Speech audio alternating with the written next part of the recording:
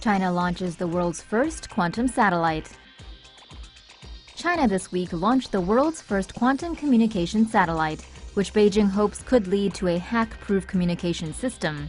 A photon can be split into pairs of entangled photons by a laser beam. The entangled photons influence each other. If one photon changes its state, the other reacts instantly by taking up a state relative to the photon. The photons remain entangled even when they are separated by great distances. Quantum communication could greatly enhance security, as any interception of the information will alter the state of the photons, giving away the eavesdropper.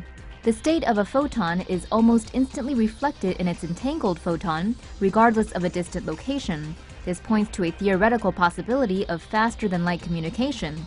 Scientists are still researching whether communication using this method is possible. The US, Europe, and Japan are all racing to explore the potential of quantum technology. See a story that really should be animated? Suggest stories to TomoNews now.